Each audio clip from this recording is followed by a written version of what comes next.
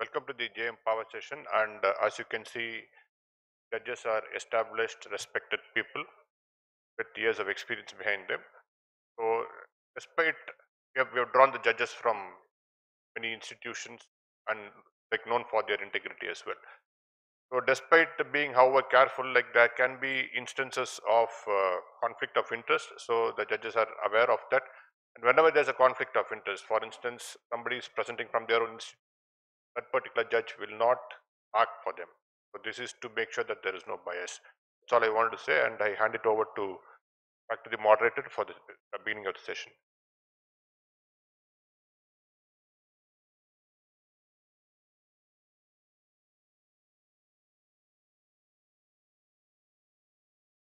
So all of you are aware of the rules. Just to remind about the timing, presenter will be given 8 minutes time to present, and after that, which will be followed by the 4-minute discussion. You will be given a reminder at 6 minutes, and after 8 minutes, automatically the PowerPoint will stop. Okay. So now I invite the first presenter, Dr. Siddharth. He is presenting on development of a novel CRISPR based diagnostic platform for rapid diagnosis of fungal endophthalmitis. Good afternoon. I'll be presenting my work on the development of a novel CRISPR-based diagnostic platform for the rapid diagnosis of fungal endophthalmitis. So before I begin, a little background on CRISPR. In one line, they are the antibody equivalents in prokaryotes. So when we eukaryotes come in contact with a virus, we recognize their proteins and produce specific antibodies against them proteins, which we have leveraged in creating vaccines. In the primitive state of the prokaryote immune system, they rather recognize foreign nucleotide sequences, engineer Cas enzymes to recognize these sequences and cleave them. We have very recently started leveraging this ultra specificity of bacterial Cas for genome editing and diagnosis.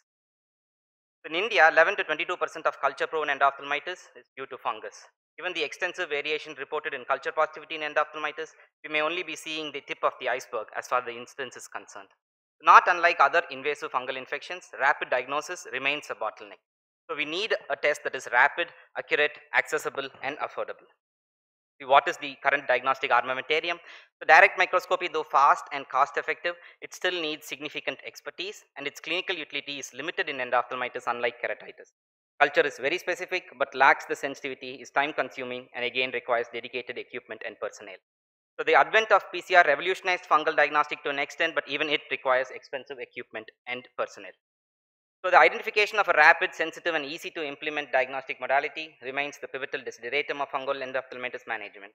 So we set out to precisely do the same using CRISPR. So we have termed this assay RIDMIC, which stands for rapid identification of mycosis using CRISPR.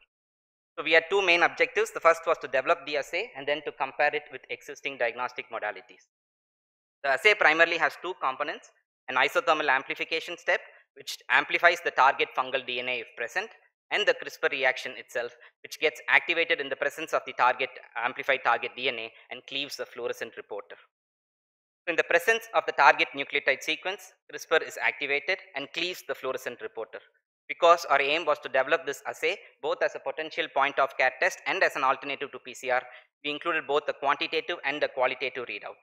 Qualitative readout gives us an easy binary readout as seen here, which makes it ideal for point of care testing, while quantitative results can help predict fungal load in tertiary facility. The next step was to test the specificity of the assay. We used known isolates. As seen here, a positive test was seen with all tested fungal DNA, but not with bacterial or human DNA. Both the readouts are depicted here. All tested fungal DNA fluoresce, and corresponding spike is seen in the spectrophotometer readings. The next step was to compute the limit of detection. So the limit of detection of RIDMIC was 13 to 16 genome copies, which was similar to the LOD of panfungal PCR as reported by Gaudio et al. So this video shows the workflow of the RIDMIC assay. The whole process takes less than 60 minutes and only requires a heat block, which costs around 35,000 rupees, and a pipette around 2,000 rupees. As you can see here, pipetting is the only technique which is required here, and the learning curve is extremely quick. First, the RPI mixture is added to the extracted DNA from the intraocular fluids, which is placed in the heat block for 30 minutes, followed by the CRISPR reaction, which again happens at 37 degrees Celsius for 10 minutes, followed by the visual readout. So the next step after development was to clinically validate this assay. 86 intraocular samples, including 62 vitreous and 24 aqueous humor samples of 75 patients with suspected infective endophthalmitis were included. Conventional institutional practice was that the specimens were subjected to direct microscopy and culture. In addition, panfungal PCR and rhythmic assay was performed for this study. Of the 86 specimens, 18 were positive for bacteria and culture, while none were positive for fungus. 18 were positive for fungus by the rhythmic and 14 for fungus by the panfungal PCR. So 80 specimens were concordant between rhythmic and PCR, 6 were showed discordant results. So the concordance rate was 93%. The sensitivity and specificity in comparison to PCR was 92.86 and 93.06% respectively. The concordance rate, however, between clinical suspicion of fungal endophthalmitis and PCR and rhythmic was only 63%. Another interesting observation was among the patients who were positive for fungus by rhythmic and PCR, 5 received antifungal therapy and all 5 showed improvement in their clinical status. This, I believe, is the clinching evidence to establish the validity of this assay. So a small subset of specimens, both ITS and 16S next generation sequencing was performed. So the first 3 samples were all negative for fungus in culture but positive by rhythmic and panfungal PCR. So all 3 showed predominantly aspergillus DNA by NGS. One sample was negative for fungus by culture and rhythmic, but PCR was positive, but NGS established that it was indeed bacterial and not fungal. 3 samples were positive by fungus by rhythmic and not PCR, and 3 showed fungal DNA in NGS. So now I will be sharing a few interesting case scenarios which highlights the advantages of this CRISPR based assay. So the first patient was a 90-year-old man diagnosed with endogenous endophthalmitis. Except for panfungal PCR, everything pointed towards a diagnosis of bacterial endophthalmitis. So off-target amplification leading to false positives is one of the major limitations of PCR. So in PCR, specificity is driven by the specificity of the 2 primers to the target DNA. So essentially there's just one checkpoint. However, in rhythmic, in addition to the specificity of the primers, the CRISPR RNA also has to be specific. So there are 2 checkpoints. So this makes rhythmic more specific than PCR and limits off-target amplification. So case number 2, a 32-year-old male with history of trauma with vegetative matter and treated with topical antifungals elsewhere is referred after developing intraocular inflammation. AC tap was done, culture was negative, but both rhythmic and PCR were positive for fungus. The repeated cultures from subsequent corneal scrapes eventually grew dementitious fungi. This case highlights another advantage of nucleic acid detection strategies like rhythmic and PCR, because them, unlike culture, are not affected by prior antifungal or antimicrobial therapy. The third case is a very interesting case. A 50-year-old male underwent PPV and silicone oil injection for proliferative diabetic retinopathy. 1 week later, patient develops features of postoperative endophthalmitis, being acute, clinically suspected to be bacterial. Panfungal PCR and culture were negative, but rhythmic was positive for fungus. This, I think, but 4 weeks later, patient develops clinical features suggestive of a fungal endophthalmitis, and the suspicion shifts from bacterial to fungal. This highlights very interesting scenario where silicon oil is known inhibitor for PCR, and PCR is susceptible to a myriad of inhibitors which are present in abundance in both the aqueous and the vitreous fluid. Chemistry being different, rhythmic is not susceptible to these intrinsic and extrinsic PCR inhibitors. So to summarize, the concordance rate between PCR and rhythmic was 93%, which is similar to the other studies comparing these 2 diagnostic tests in bacterial and viral diseases. While the concordance rate with clinical suspicion was only 63%, this is similar to the accuracy of clinical diagnosis for fungal keratitis, which is reported to be around 66%. All patients positive for fungus by rhythmic showed response to antifungal therapy. In parallel, we also ran the rhythmic assay with keratitis samples with the sensitivity of 94 and specificity of 100%, which further emphasizes the validity of this assay. So where does rhythmic fit in the existing diagnostic armamentarium? The accuracy of rhythmic is comparable to PCR at 1/3 the cost, 1/4 the time, and with very little equipment and expertise. To conclude, this is the first CRISPR-based system reported for the diagnosis of fungal infections in any organ system, first for the diagnosis of any ophthalmic condition or disease. Sensitivity is comparable to PCR, produces a very easy to read binary readout with a very short turnaround time of 60 minutes, and it can be multiplexed for species differentiation also. Thank you. Nice present, Siddharth.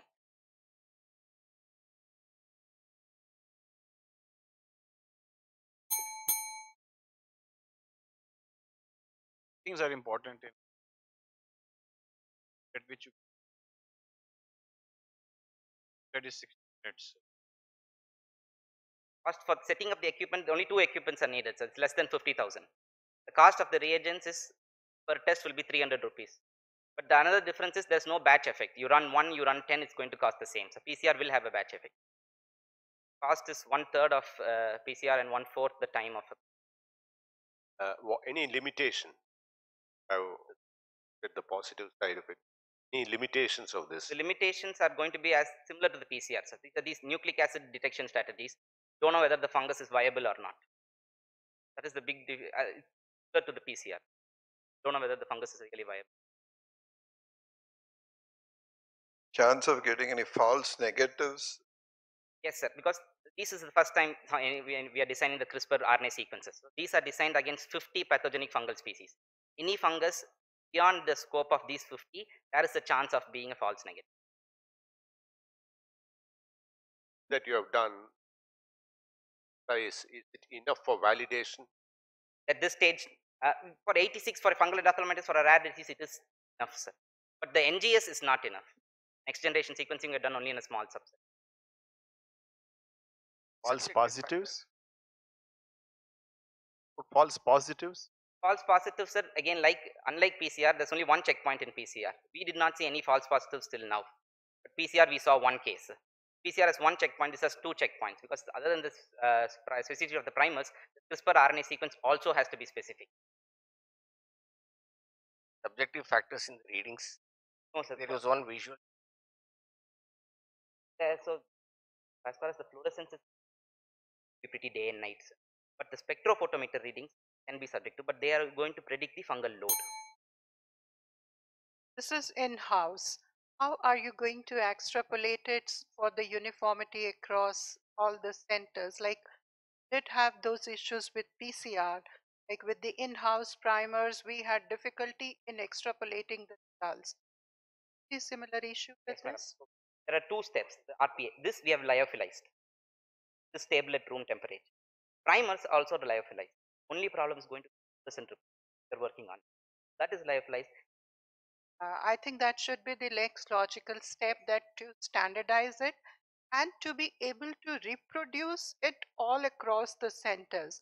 Because PCR, unfortunately, for many infective organisms, we could not reproduce different centers using this technology. Great work, though. Thank you. Thank you, Dr. Siddharth. The next presenter is Dr. Komal.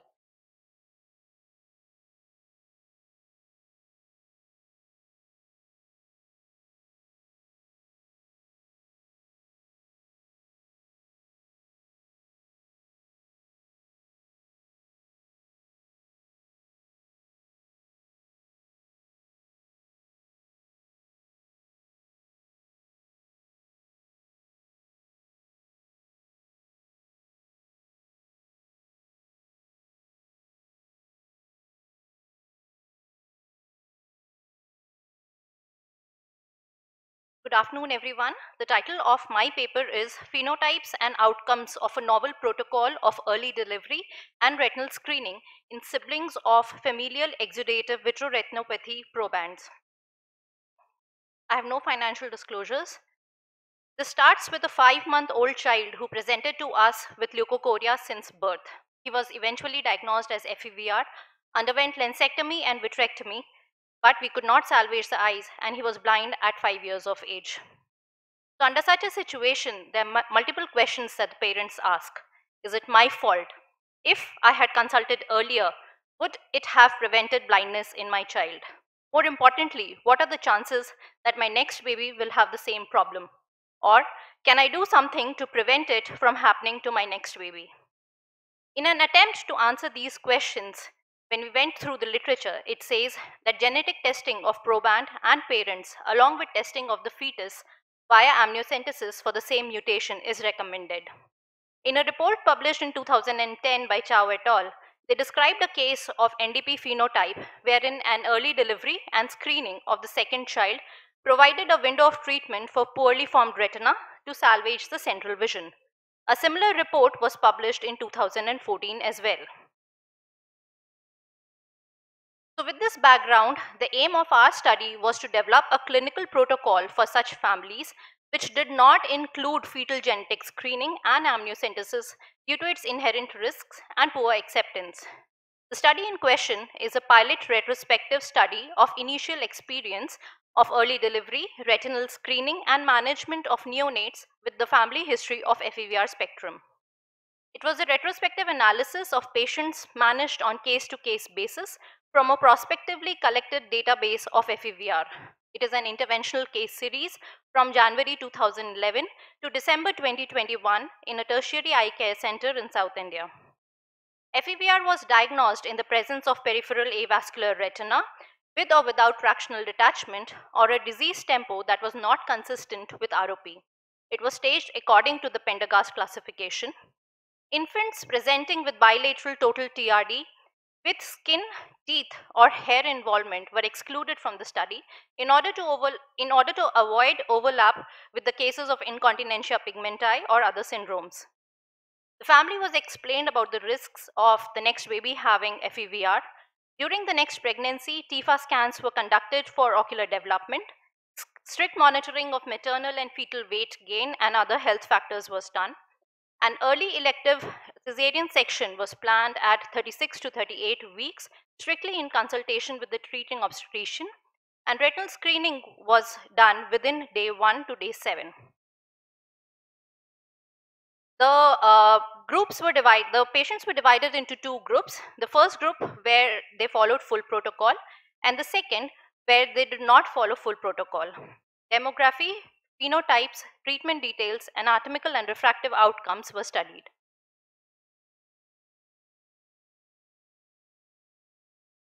The 24 eyes of 12 patients were included in the study.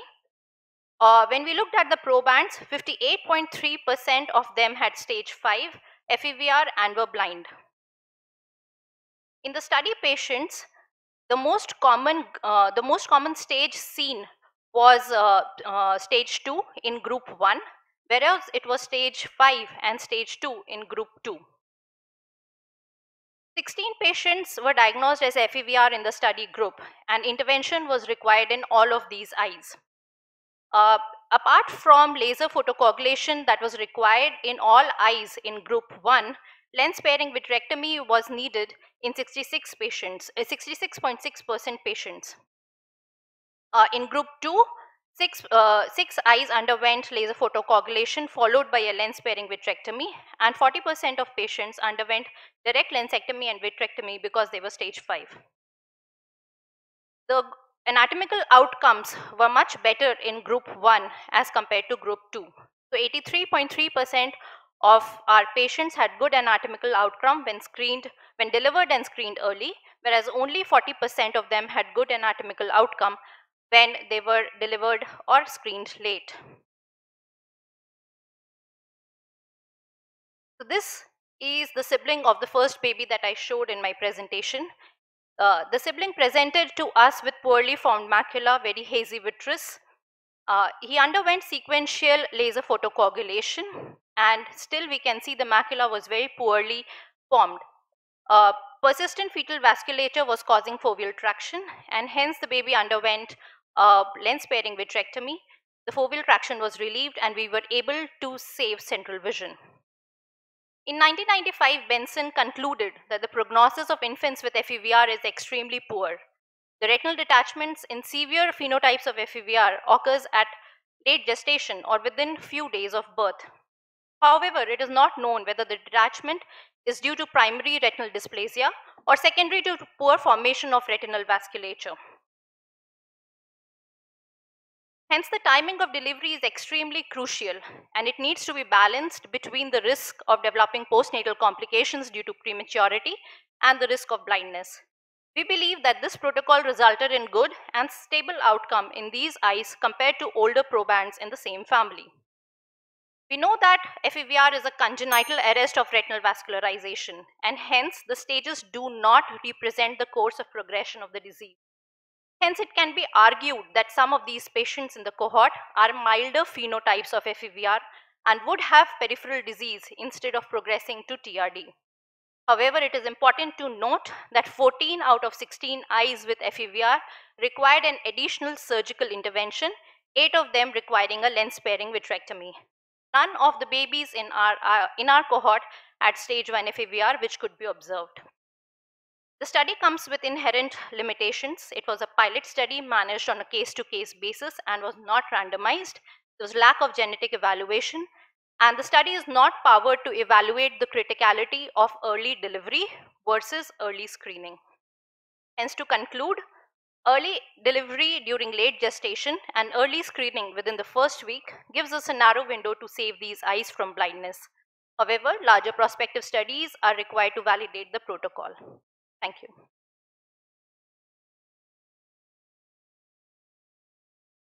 One question. In group 2, you had two confounding factors. One is the normal delivery, not early delivery. Second is the late screening. Now, how do we know which of these is really making the difference between? To my mind, late screening, probably you said 84 days versus 1 to 7 days. So So the mean that's something that I'm not really sure whether the difference between the two groups is purely because of early delivery. So as I mentioned that this was a major limitation in the study because it's not powered really make a difference between which of these factors making a difference. We are working on that. But cases of neonatal FEVR and having a protocol like this is very difficult to actually randomize them into and to have parents actually following the protocol like that. So that is why that limitation there. And I do agree with you that with the mean time of screening, uh, it does seem that an early screening is the major factor here than the early. But the earlier reports, as I mentioned, which are the more severe types of FEVR spectrum, mostly with the they have been reported have absolute normal ocular development, the TIFA scan, but they present very early with tractional detachments. And the case that I actually presented was screened on day 1, and you can see the kind of macular development was there, and that was delivered in 36 weeks. So that does give us an idea that these kind of things start pretty early and can lead to a detachment pretty early in life, uh, mostly between 1 month. So to catch up that window, we that taking that step uh, might Recommend early delivery, we really need robust data. absolutely. Early screening, absolutely no fusion there. Early I screening absolutely is a agree must. with that fact. Yeah. Mentioned 16 eyes had needed surgery at the first visit itself, at the first period of No, examination. I mentioned that 16 eyes were diagnosed with FEVR and all of them required intervention form, Not just surgery, not it was just only surgery, laser and all. laser. Yeah, but out of those 16 eyes, 14 eyes required surgery eventually. There were only 2 eyes which were good with laser. Ultimately, there were 14 eyes which required surgery. But then early delivery did affect the normal development of any other the Yeah, so child the systemic premature issues because were of carefully monitored and none of them had any. none of them were premature because of So, early delivery, the weight and everything, birth weight, everything. yeah, so the mean birth weight was a little more than 2,500 grams. And all the, I mean, from what I understood is they're all the second siblings in the family, all the cases. Yes, they are all the second. What is the take-home message you can give? Because if EVR is a condition that we see in our clinic, from a point of view of a married couple, one person is having FEVR. What's the message that you would like to? One of the most important messages that I can give out of this is the screening requires to be, and the treating obstetrician and the neonatologist need to be very careful if there is a family, probably an elective, cesarean, which nowadays anyways many are opting at around 38 to 39, can be something that can be, opted. Komal, I ask a question. That's a great concept, a very novel concept. Has anybody explored it before you, or you are the first one? So as I mentioned in my introduction, there were two reports, one in 2010, after which actually we tried in one of our cases, and the second report was in 2014. But they had done an amniocentesis, and they had tested the fetus for the gene that the proband had had. So we have not done that, considering the fact that in our part of the world, that has a comparatively poor acceptance due to multiple issues. Thank you. Thank you, Dr. Komal. Okay, I invite Dr. Manjula.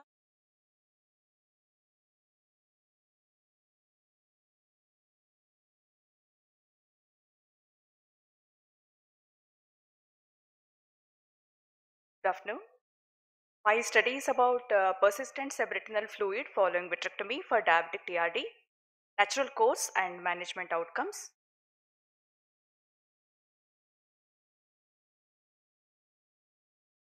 The indications for vitrectomy in diabetic retinopathy, as we all know, is non-resolving vitreous hemorrhage, tractional retinal detachment involving or threatening the fovea, and combined traction rhegmatogenous retinal detachments. And the results of surgical management, it depends on the duration of macular detachment, especially in developing countries like India, timing of surgery, and the extent of macular ischemia. So why this study? Because as we know, after a successful vitrectomy for diabetic TRD, we are very happy. We have relieved all the traction inside. And when we see after 1 or 2 months or 3 months, see fluid under the macula. Now, people like us who are new to this field, we don't know what to do. That to go back inside something or observe, we're not very sure. The purpose of this study was to analyze the prevalence of persistent SRF after pars plana vitrectomy for diabetic TRD involving the macula, study the natural course and the anatomical and functional outcomes of these patients. It was a retrospective analysis of data of 20 eyes of 20 patients with persistent SRF following vitrectomy at a single center from December 2019 to December 2020. A total of 60 eyes were operated for this involving during that period. The macular detachment was noted on a preoperative OCT scan of the macula. The OCT was repeated at 3, 6 and 12 months postoperatively. The inclusion criteria were patients 18 years old or more, patients with diabetic TRD involving the macula, postoperative persistent SRF at the macula documented by OCT and with 1 year of follow-up. Patients with no OCT records were excluded from the study. A 25 gauge microincision vitrectomy was performed in all the cases. Membranes were removed with the vitreous cutter or by using bimanual technique as per the surgeon's discretion. ILM peeling was done using brilliant blue staining. Internal drainage of the SRF was done only in cases of breaks during the surgery. No drainage retinotomy was done. 1000 centistokes silicone oil or 10% C3F8 gas were used as endotampona. This is the whole cohort. Here I just want to point out that the drainage, out of 60 eyes, only 4 eyes there was drainage done, and the endotamponade was similar. ILM peeling was also done in 36 eyes and it was not done in 24. When you come to the 20 eyes, drainage was done in only 1. Tamponade was equal distribution. ILM peeling was also similar. But if you note that the duration of macular detachment was more than 1 month in majority of the cases. For statistical analysis, with the BCVA was converted from Snell's into logMAR. The values are presented as mean plus or minus standard deviation. The p-values were calculated. The mean duration of decreased vision was 3 months. Persistent SRF at 3 months was seen in 20 eyes, which is 3%, but which became better at 1 year with 3 eyes having SRF at 1 year, which is 5%. And the mean time of resolution of SRF took 6 months on an average. The graph showing 33% at 3 months, which became better at 1 year. 5 eyes out of the 20 during this period received additional intervention. Here also it depends on the surgeon's decision. These included injection of 10% C3F8 gas or silicone oil. Here also no drainage retinotomy was done. Just to quote an example, this is a 55-year-old male with left eye chronic macular detachment. OCT scan preoperatively shows the detachment. 6 months post vitrectomy under oil UCRF were puzzled, but we did SOR and FAE, no drainage was done, and dramatically at 1 month post SOR you see resolution of SRF, and which became near normal at 1 year. An example with gas showing the similar results. When it comes to the comparison, the BCVA in logMAR at month 3 was 1.18, which improved to zero point 0.8 at 1 year with a p-value which is statistically significant. The central foveal thickness also showed resolution, which was 450 microns at month 3, improved to 250 microns at 1 year.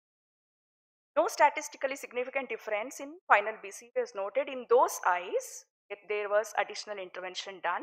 The p-value was not significant. However, the numbers are small, which could be erroneous. Fazida and Johnson described the presence of SRF in 3 eyes after surgery for diabetic vitrectomy. In all these 3 cases, they noticed the resorption of subretinal fluid, which occurred gradually with improving in vision.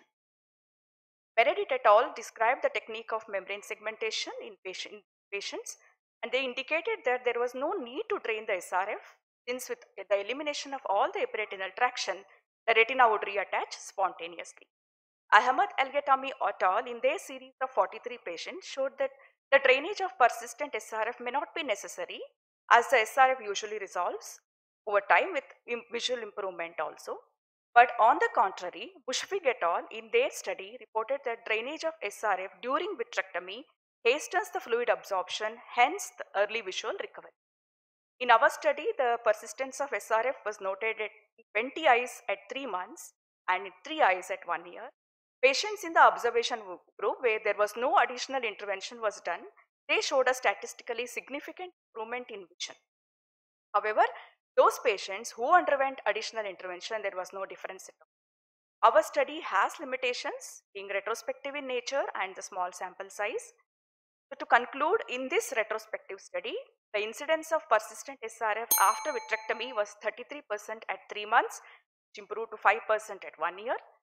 It was independent of the surgical technique, what you use, whether you seal the ILM or the tamponade, they had no role. And here I cannot comment of the drainage because majority of the patients didn't undergo drainage. SRF resolved slowly over time with statistically significant functional as well as anatomic improvements, and additional interventions for these SRF did not achieve better results, and interventions may not be necessary. These are my references. I would like to thank VRSI for allowing me to present this paper in this. Thank you.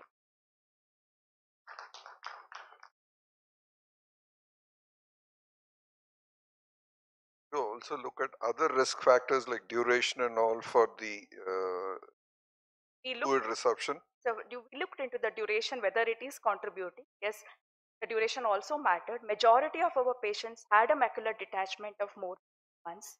That could be the reason, because this is a retrospective study and we couldn't get the data properly. But majority of the patients had a chronic macular TRD. A patient have a redundant macula with a fold came to resolve. They're all dome shaped. Yeah, they were all dome shapes.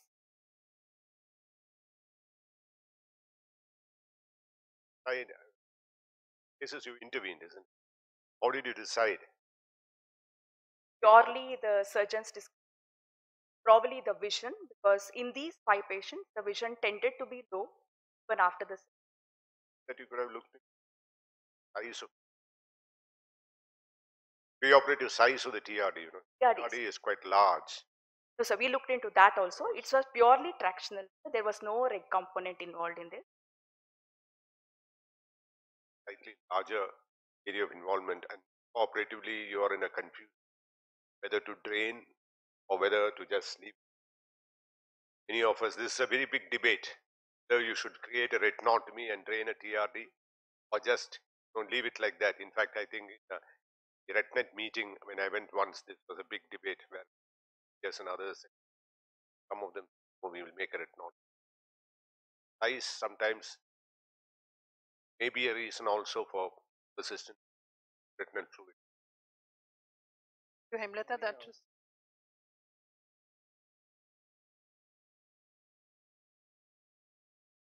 TRDs, most of the not used an anti-VEGF. Yeah.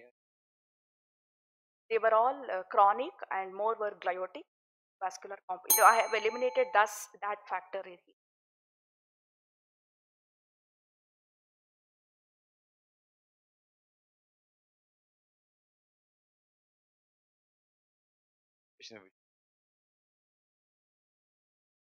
Surgery I was wondering. Just only Only on the presence of SRF and additional intervention, it was not exactly a resurgery, sir. If it is a top up gas, or in some cases, oil was injected. I would be interested. Was there a difference between gas and oil? There was. You showed that. Yes, sure. Okay. It Sorry. was The second thing would be the resorption would depend on the health of the RPE, which could be influenced by the previous laser or even by the systemic control that patient has. These may be the confounding factors. So when you are trying further, good idea to do autofluorescence, see how healthy is your RPE and how good is the control, so that you know, because the hemodynamic alterations due to anemia, uh, other globulins being low in these patients could influence pump mechanism. absorption. Yes, so I would look into that if wish to publish. Look into I factors, understand. madam, That's okay. because all these were underwent surgery.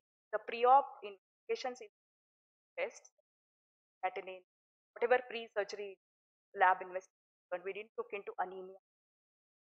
And when we looked into the amount of numbers of people who underwent laser before the surgery, they were almost like 30% of the patients didn't have any laser.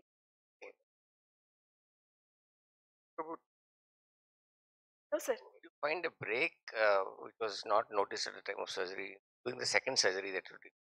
No, sir. The second surgery, additional intervention only included gas or oil. No membrane resection was done, and no break was also noted. Micro breaks can be there at the edge and chronic fluid, and sometimes that also resolves. So that is your experience.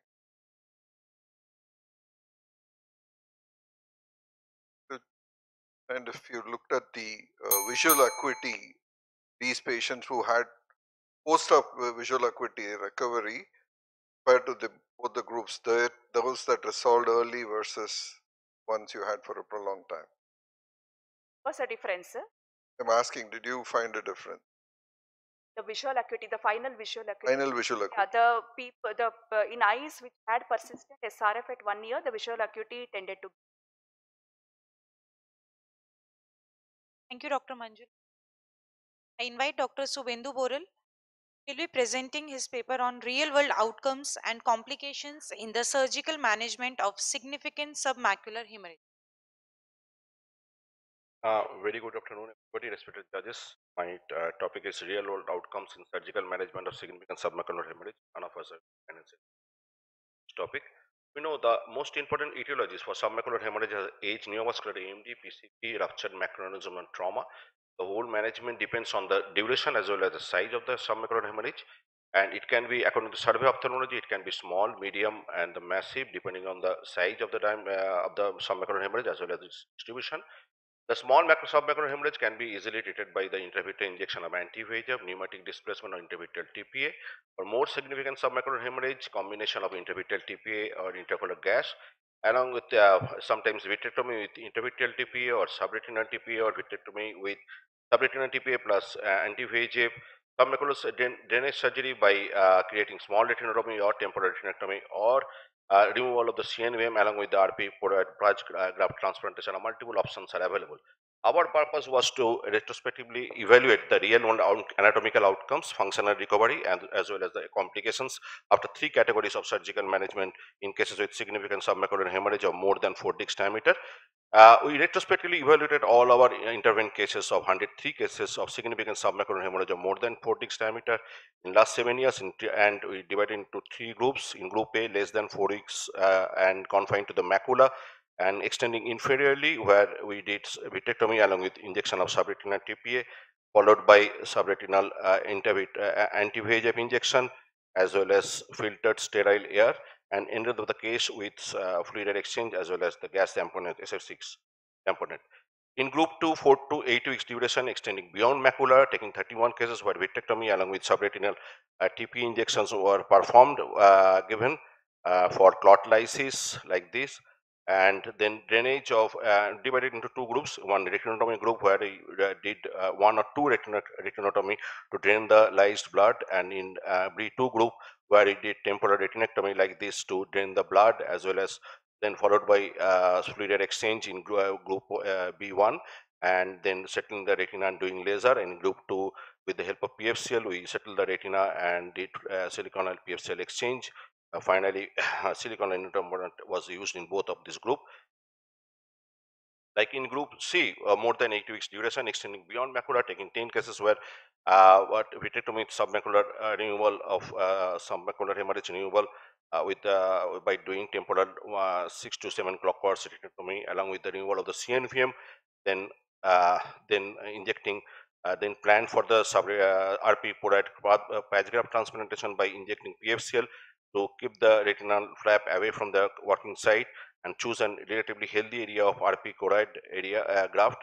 And bimanually, we took the graft under the sentinel slide under the PFCL, and with the help of two forceps, we relocate this graft to the proposed site of the fovea. Then removed graft alignment was done and removed PFCL and settled the retinal flap, injecting PFCL from nasal side of the retina, and then did laser followed by siliconal PFCL exchange. So postoperatively, we measured BCVA, ultra wide field fundus photography by Optos, OCT, ultrasonography. Complications were noted and analyzed. We included all our cases with neovascular AMD and PCV in origin, excluding cases with dyspallor as well as the PL denied cases. So the mean age was comparable in all three groups. This is the postoperatively we noticed significant visual improvements seen in all three groups. Group A, the p-value was visual gain was p-value was less than 0.001. You can see after 3 weeks of surgery, the submacular hemorrhage completely resolved, and only the submacular CNVM is there, and visual improvement. In group 2 also, visual improvement was quite significant in both B1 and B2, both retinotomy and retinectomy group, but you can see the complete resolution of all submacular hemorrhage. We did performed independent sample t-test where we showed that all these two groups were compatible, and there was not much of difference as far as the visual gain was concerned. In group C, the visual improvement was quite significant. P-value was less than 0.001. In both of these example cases, we can see the RP coded patch graft under the fovea is gradually incorporating into the with the RP choroid complex.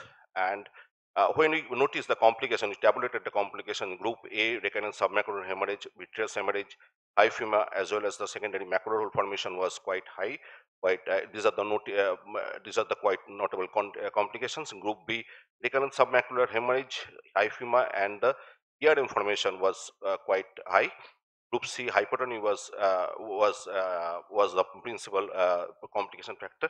And these are just a few examples of postoperative complication in Group A.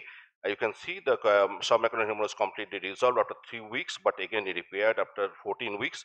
Is another case where there is postoperatively macular hole was formed, but that was completely closed after doing resurgery with the inverted flap technique.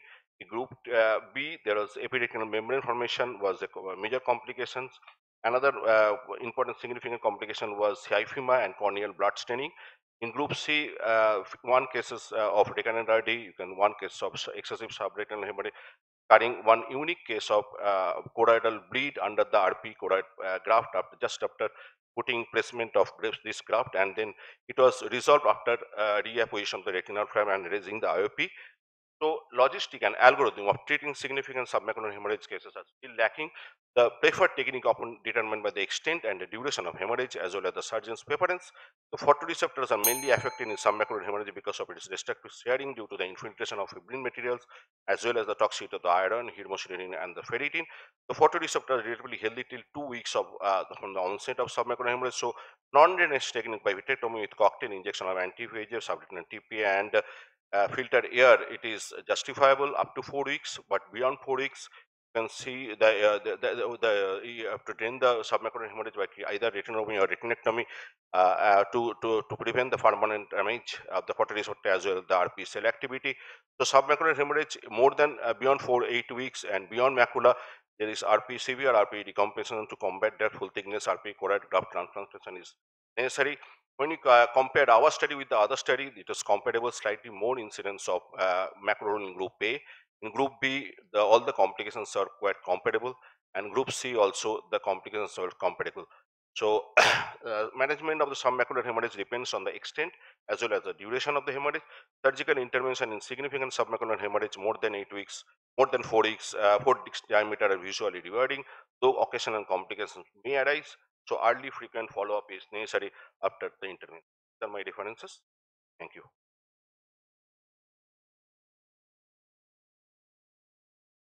Anti-VEGFs after the surgery in any of these cases? Because Yes, submacular recurrent hemorrhage yes, was one of the important complications in all the three. yes, sir. In non-drainage cases, used submacular as anti-VEGF postoperatively. In non-drainage group A, not in group and group, because In the group A, you injected also subretinal anti-VEGF, anti-VEGF. but still there is recurrence of CNVM because we have not removed the choroidal neovascular membrane in that. Drainage group, we removed the group A non-drainage, group B drainage, group C drainage plus RP choroid graft. Group A, we have not removed the CNVM, so there is some kind of recurrence I have noticed few of my cases. So I Did have recurrence in the other two groups also? not that much. Extent of involvement is one thing. One is a mechanical. Yes, sir.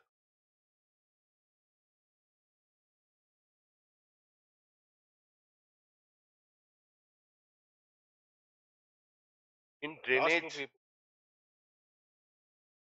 but in drainage technique also where we are removing the neovascular membrane in retinectomy group, there was hardly any recurrence of CNVM or hardly any recurrence of submacular hemorrhage. But group A and B1, where we are not removing the submacular subretinal hemorrhage, but subretinal neovascular membrane, in those cases, recurrence chance of recurrence is there. Especially in notice. Yes, if it is there is evidence of recurrence of CME, intraretinal fluid, subretinal. Group A post-treatment ICG I have not done, sir. Good suggestion, sir. I have not. Good. Yes, sir.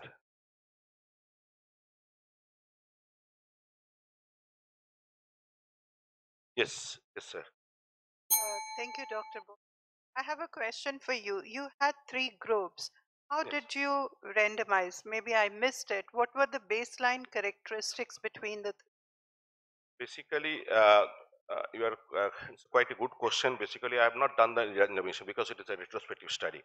Second thing, when I started this managing this kind of cases, at that time no algorithm was there. No, there is not much of consensus what this kind of protocol you have to follow. So this is just an effort to guide the rest of our colleagues to go for the, like, if you have not the size, it is there are some stray incidents of report you can see intravitreal brodocizumab along with pneumatic displacement. Even we have published one case series also, but some kind of protocol you have to maintain Yes. this kind of size as well as the distribution, not only the size. If it is within the macula, you can do the non-renous technique, but if it is an extending inferiorly, non-renous technique is very much beneficial. But if it is extending superiorly, there is hardly any role of non-renous technique. You have to drain the blood. No, I understand that, but Yes, that's mostly based on your experience as a surgeon. yes, So, what I'm saying is, it's probably not fair to compare the groups because the decision to do intervention was not uniform. So, when we group them and make the comparison, the basic requirement is uh, surgeon has no bias, they are all randomized. So, it's a beautiful work, and you can definitely have an algorithm based on your experience, but probably not based on the comparison because the groups are not, they are disparted groups, what we call. You. correct, ma'am. Another thing was I faced a lot of complication after the surgery. So if you just you can foresee the complications, this kind of technique you may face this kind, like in tennis technique, you may face the early corneal blood staining. So if you are following up the case after 3 weeks or 1 month, you will lose the patient because of the corneal blood staining. That I have done a fantastic job. The patient is hardly gained any kind of vision because of hyphema and corneal blood staining.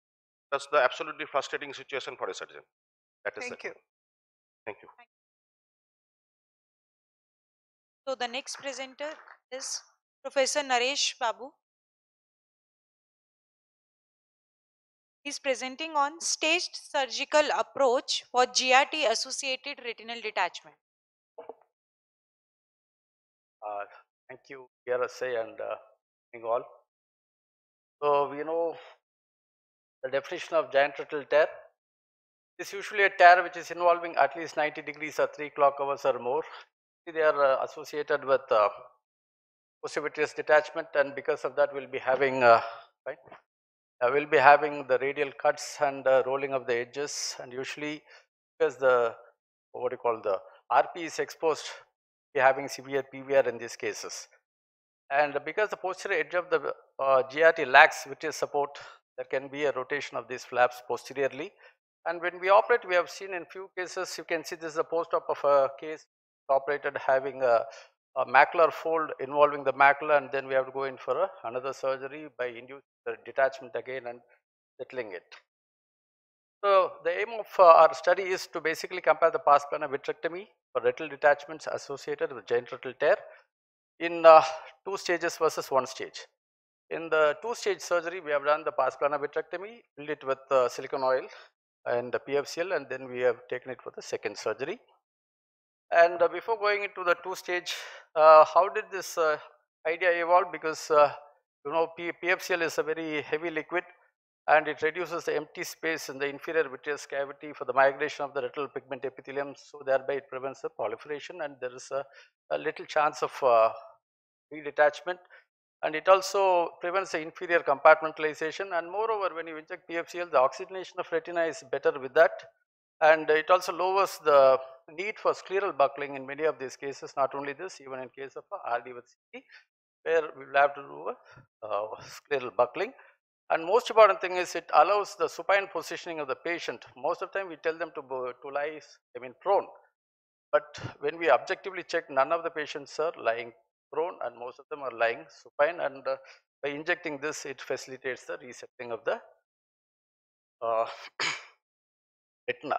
And PFCL is also very ideally suited for the manipulation of the retina and displacing the subretinal fluid into the vitreous cavity due to the high specific gravity, and it also helps in the flattening of the posterior pole. And most importantly, when we do a fluid exchange to inject silicone oil, we can many a times find the slippage of the retina in giant retinal tear that is avoided by this. So in this, basically what we have done is we have had 2 groups. In the first group, as I have told, we have done a vitrectomy, the conventional 23 or 25 gauge pars plana vitrectomy. You can find in this video we are using a 6 mm cannula. In spite of that, we are not able to see the tip because the choroidal detachment associated with this chronic detachment with ERT and CD was there. So then we use the light pipe to manipulate, and when we entered, we could find a chronic retinal detachment in this with a giant retinal tear, and we can see the rolled edges. Usually we don't cut these rolled edges because we'll be having a deficit of retina, so it was straightened with the help of a tannus, and the edges were cauterized. And you can still find that a lot of choroidal detachment still persisting in the periphery, so we inject PFCL, and once it is done, go for the endo laser after doing a complete vitreous base. And usually in this first stage, as I was telling, we will wait for inject the PFCL up to 80%, and the top 1.5 to 2 ml is topped up to 1000 centistoke silicone oil, and it is left inside the eye for 5 to 7 days. Once at 5 to 7 days and with a prone position done, then we go for the second stage. In the second stage, a very simple procedure, because the PFCL settles below, we'll have to aspirate the PFCL first, and then we can remove the silicone oil coating. We are doing a fluid air exchange after doing that, and additional laser is given for these cases. Once it is done, then there is no slippage, no we can go in for a tamponade with silicone oil. Nowadays we have started tamponating that. So the primary outcome measures of this surgery are to look for the anatomical reattachment at the end of the first final post-operative visit, and we want to know the secondary outcome being the post-operative complication and the final visual patients. There were 30 patients, with the 25 being male, and the average age was 41.6 years, and there was a total detachment in case of 20 eyes, and in case of 10 eyes it was subtotal detachment. And the number of eyes randomized for 2-stage was 18, and the other one was 12. And if you see, actually the PVR grade CR above was significantly high in 2-stage surgery, and it was and the reattachment was 83% in case of 2-stage, whereas it is 75% in case of single-stage surgery, and the final visual outcome was better in case of 2-stage surgery, almost two-third having a good vision of 20/200 or better, and two-line improvement was also better in case of surgery. And these are the complications which we encountered. Cataract was found in 2 cases, and 1 case of out of 4 had cataract in case of a single stage surgery. There was a transient IOP in most of the cases in 2-stage, and that was temporary, and most of them were treated with anti-glaucoma medication topically, and they all responded well. And there was a fibrinous reaction also, but it was not very severe. It was not having any additional effect on the final outcome, and the retained PFCL was seen in many of the cases, and that was pre-retinal, and it was left alone. So the management of GRT has been attempted with several surgical procedures, but however we found that this stage is quite gratifying, and it is very useful in settling the cases with more than grade PVR grade C2 or more actually. So the basic strengths of this surgery, I mean study is we have had a substantial number in both the arms to compare. And the drawbacks include multiple surgeries in all these patients of 2-stage, which we have to explain them. Sometimes they may not like it, so such patients cannot go ahead. And we need a larger sample to, I mean, say whether it's really effective or not. To finally conclude, the outcome of 2-stage surgery in a series marginally better anatomically as well as functionally as compared to the single-stage surgery, especially in chronic retinal detachment. No clinical toxicity, clinically no toxicity was identified because of using FCL, and we used the median period of 5 days for retaining this FCL inside the vitreous cavity, after which it was replaced. And the final conclusion will be everybody can do it, you don't need any special armamentarium or skill. With that I would like to conclude.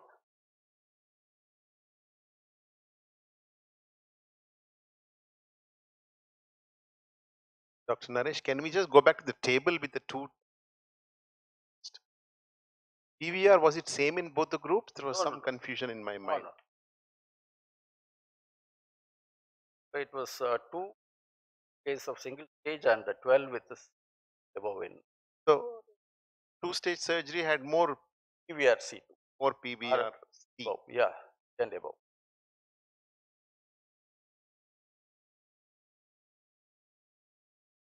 My only doubt is why did you have to use the silicone oil in the 2-stage surgery in the beginning? Yes. The reason is actually you only PFCL, especially in pseudophakic eyes. All these PFCL migrate through the corneas probably, they come into the AC. And at the end of second surgery, we can see a thin film of PFCL coating, which don't bother at the time of surgery, but they form a bubble in 1 or 2 cases. We have to go and wash the so it's better to top up, and movement of PFCL inside the eye is prevented by using this complete fill. Naresh, randomize these patients into, was there any specific features in GRT which drove you to this surgery, or it was just? Actually it was not actual randomization, like it was already decided that this group will go, because anything above we have gone in for. Based on this study, what is your present practice? So now we go for almost even for a fresh giant retinal tear, we go for a 2-stage. At the end of 7 days, you will the PFCL, inject gas and just leave. Outcome is good. Gas after you remove the yes, yes. For the second stage, now we have started using gas. In fact, we don't need also, because the laser takes up in 4 to 5 days. Reattachment is good. You can leave it also with there. Any case, I mean, there are other situations where you put FCL after vitrectomy, leave it for 2 weeks, days and remove it, but nowhere they have mentioned that silicone oil, is necessary as an additional dampener. No, I'm just trying to educate myself. So why is it? Does it not complicate? Because your text says you injected or PFCL till the aura, and then another 2 ml of silicone oil. So Topping up. basically, does the IOP go up? How much? I have shown actually in 12 cases there was a raise in IOP which was medically managed. But as I was telling, actually the movement of the PFCL when the patient is in erect posture, movement is prevented and the migration of PFCL into all the these AC. patients were pseudophakic or phakic, or some of them are phakic and pseudo? No, some of them are, I mean, I think 10 out of 30 are phakic guys. You inject the PFCL, then up to the edge of the GRT? Yes, above that also. Just above the edge of the GRT, and then you inject the silicone oil. Just topping up. Top up, as a top up. Migration of into AC. any toxicity studies done? ERG. And now we are doing we are doing multifocal ERG as well as OCT for these, but so far we have not identified any damage, mechanical damage. I think 5 days enough of a tamponade. Yes, sir. Actually, because the suprachoroidal fluid disappears in 24 hours time. Even in RDCD, we have found that number one.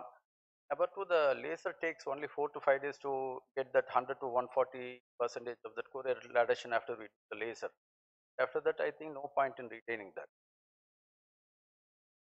Trauma cases, we keep the PFCL for longer. Sometimes, yes. Just wondering whether you could have made it a real two-stage procedure in that the PFCL could have been left behind for 15 days in view of the absence of inflammation that you note, and then make it a real two-step in that you remove the PFCL and be done with it. Oil. Yeah, even that is done with 7 days also. Now we inject again. Question, you says the laser would do its job in 4 days, and when you remove it at 7 days, why put gas? Because the job is done. Job is done, but if something goes wrong, we have to answer the patient. Here is more important than evidence. Thank you. Thank you, sir. Our next presenter is Dr. Srishti. She will be presenting on clinical settings, management, and factors affecting outcomes in scleral tear repairs, concurrent retained intraocular foreign bodies. Very good afternoon to one and all. So I'll be presenting our study on scleral tear with concurrent retained intraocular foreign bodies. I have no financial disclosures, and these are the abbreviations used in the presentation.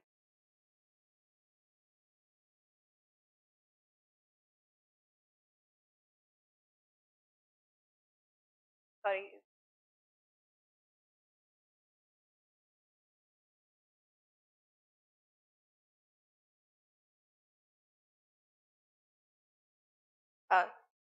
A brief background before we go into the details of the study. Intraocular foreign bodies account for 16 to 40% of all cases of ocular trauma, and up to 43% of eyes with traumatic endophthalmitis have an intraocular foreign bodies. Intraocular foreign bodies most commonly have a corneal or zone 1 entry, and those that do enter through the sclera tend to preserve more energy with result in greater posterior segment damage. So the lacunae in literature is that most studies focus on the subset with corneal tear with retained foreign body, which is the more common presentation, and ours is the first and largest retrospective series to focus on the subset with a predominant scleral tear with retained intraocular foreign body. And the aim of our study is to elucidate the clinical settings and elaborate on the factors affecting outcomes in this unique subset. So ours was a retrospective, consecutive, non-comparative case series that was conducted across 4 tertiary eye care centers in our network. And the objectives are to report the clinical settings of scleral tear with retained intraocular foreign body and to elucidate the factors affecting anatomic and functional outcomes this subset. So data was retrieved from the electronic medical records between January 2017 to 2021. Detailed demographic data, clinical findings were documented, and an ultrasound B scan and CT of the orbits was done to confirm the presence of intraocular foreign body. Further surgical intervention was guided by the intraoperative view and the discretion of the operating surgeon. The mode of trauma was defined as per the Birmingham eye trauma terminology, and the zones of involvement were also clearly documented. The ocular trauma score was applied to all cases in our subset. So a favorable anatomic outcome at last follow-up was defined by the presence of globe integrity, an attached retina, the absence of hypotony and inflammation. And a favorable functional outcome was defined by best corrected visual acuity better than 2200 based on prior criteria used in similar literature. Appropriate statistical tests were applied based on the nature of the data distribution, and a multivariate logistic regression analysis was done to assess the factors that independently impacted the final anatomic and functional outcomes. So before I go into our results, I'd like to briefly highlight the importance of multivariate logistic regression analysis in our study. So in any study, the mere incidence of a factor such as age or gender being higher in one group when compared to the other is not enough to call it a risk factor in isolation. So when we have multiple variables impacting outcomes like in our study, logistic regression analysis helps us to look at all of them together. And the final odds and coefficient of each individual factor helps us understand if this factor in fact impacts the final outcome, and if so, to what degree. So coming to our results, we had 139 eyes and the age of presentation was median 29, majority were male, 95%. Penetrating was the most common mode of trauma seen in 87%, and the most common zone of involvement in our study was zone 2 in 70% of the cases.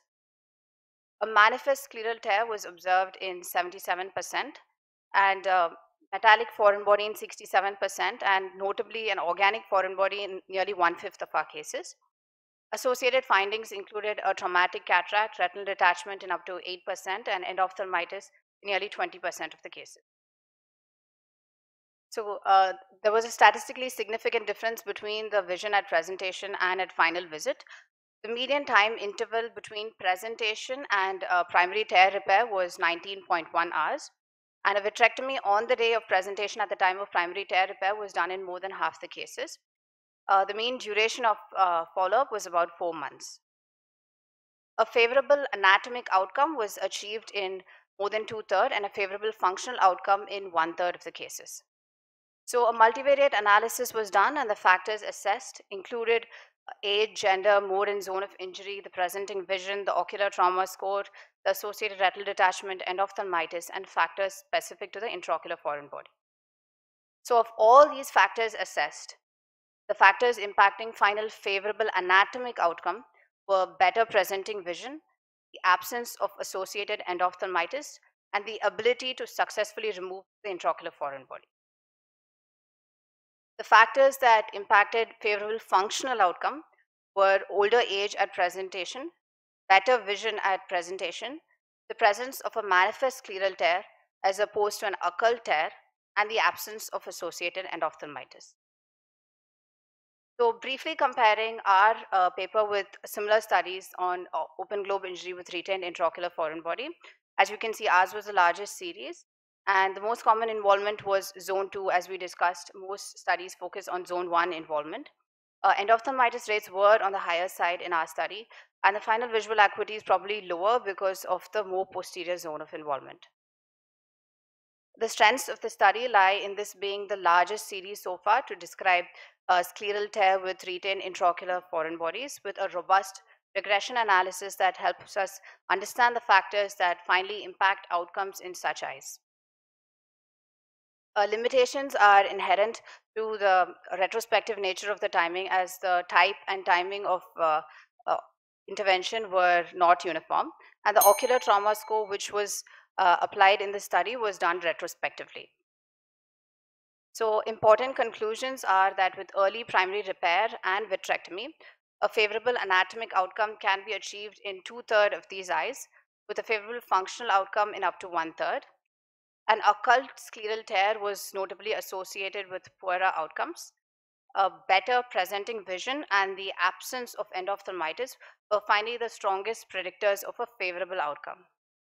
So pertinent takeaways from our study are that it is important to sustain a high index of suspicion for possible occult scleral tears when the history and mode of trauma point towards one.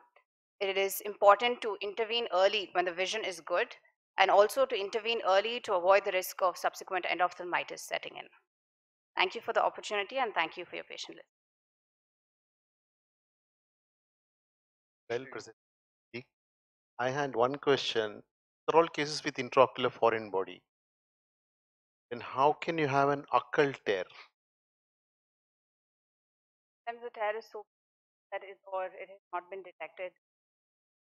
But you have diagnosed intraocular foreign body means it has breached the globe and there must be a tear.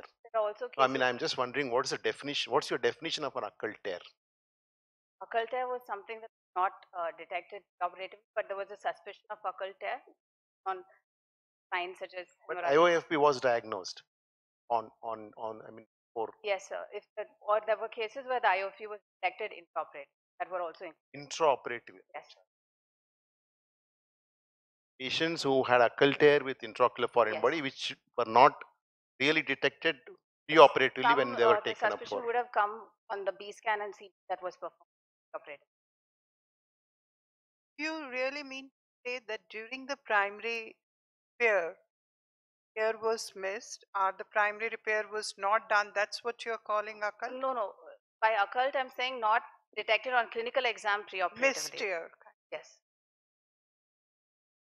Your final conclusion, early vitrectomy, early surgery, but the outcomes that you measured, it don't look like you took the duration of intervention from the onset of or the time of injury. It was not there listed, so I just wanted to understand how did you come to that conclusion that early vitrectomy? So in half the cases in the study, vitrectomy was done at the time of first the primary tear repair of 57%, and even the others where it was not feasible, they were in a median time of weeks.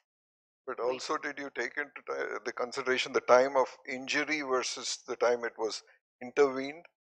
That taken into account?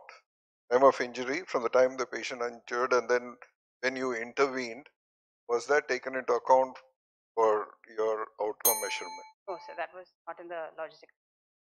Also, you said primary repair with early vitrectomy, something you repair and vitrectomy. Was it one stage? Yes, in 57% of the cases, it was a single stage procedure. And you did ultrasound on an open globe injury to localize the foreign body? Not in large tears with uveal prolapse, but in smaller tears, yes, a gentle ultrasound B scan was done. A gentle ultrasound, even if you were not sure of the perforation? Yes.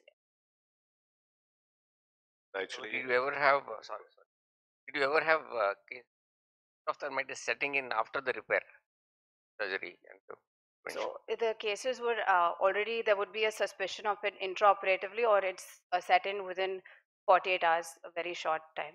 I'm asking you that you had endophthalmitis after the operation. No, sir. Sometimes they can come on the first day or the day of injury. When you operate, you see that there is endophthalmitis developing after 48 In some hours. cases, only tear repair was done in the first sitting and then IOP removal later. So in those cases, if endof had developed, then subsequent measures were taken. In relation to the size of the foreign body, We did analyze, but it did not come out significant in the logistic regression analysis. and just one point I wanted to, multiple procedures would have been highlighted because most patients with ocular trauma will need multiple procedures. So, for surgeries that they required and how many number of patients had to do the surgery, they may come have a recurrent detachment, they will need another procedure. So, in ocular trauma, multiple interventions, data on multiple interventions, I mean, interesting. One of the other probably biomarkers for poor so, I mean, why is it that occult had bad prognosis? Can you tell me why? Possible reasons is one, as I said, occult tears are likely, which is why they were missed in the So first basically, case. they are all zone 3 injuries. Occult is always a zone 3 injury, and zone 3 injury is obviously. Things one.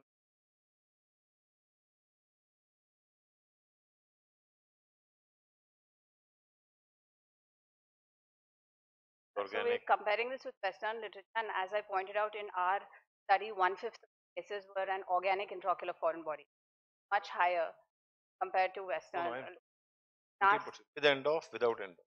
yes, sir. So I'm the comparing. end of rates were higher in the group with organic foreign body.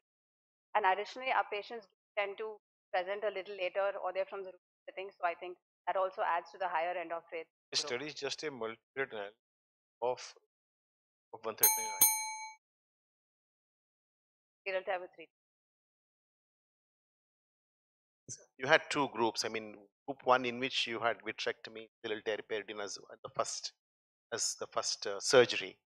Group two where scleral tear repair was done and then vitrectomy and intraocular foreign body was done as a second stage. So was that a factor in your outcome? Yes, didn't compare that because That's the what the cases. question we keep asking. Yes. Should I repair and send you, or should I send you with the open globe and the intraocular question? One call we get. So we don't have answer to that. We say, okay, you do the scleral tear and send me. I will remove the foreign body. No endophthalmitis matter. So that's The really point the being that burning a question. primary tear repair, vitrectomy at the time of primary tear was generally done when the tear was smaller and it wouldn't be too traumatic for the eye. So very large tears, it would not really be useful. So we have to wait for the inflammation to subside with the corticosteroids and then intervene of two. So by nature, I think not compare the outcomes in these. No, but the logistic regression analysis did not find that to be a factor. Yes. The final outcome. Yes, sir. Dr. Srishti. So I invite Dr. Dipendra Singh. Inverted flap for all. Anatomical and functional results of inverted ILM flap technique for idiopathic, non-myopic macular holes for all sizes. Good evening, and thank you VRSI for accepting this abstract. After Navrocki and Dr. Michelaska made it popular, a lot of us have adapted this inverted ILM flap technique, and we are virtually actually using it for all macular holes. And that's when we decided that let's see and review our own data to see how these eyes are performing. These are all my co-authors, and of course I don't have any financial exposure here. So all of us know that outcomes of inverted ILM flap technique has been reported to be uh, favorable in large macular holes and myopic macular holes with detachment. But most surgeons tend to avoid ILM flap for smaller macular holes for two reasons.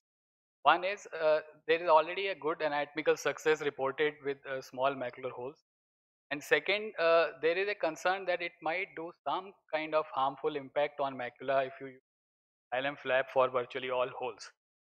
And of course, we have no clue about the visual impact of ILM flap on smaller macular holes.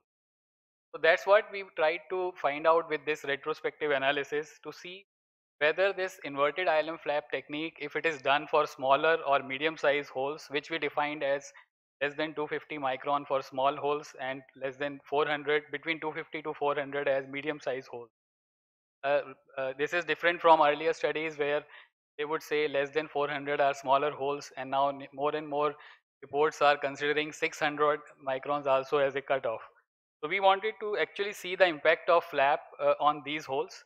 Of course, consecutive idiopathic non-myopic macular hole cases of all sizes were enrolled, and all cases were operated by inverted ILM flap technique.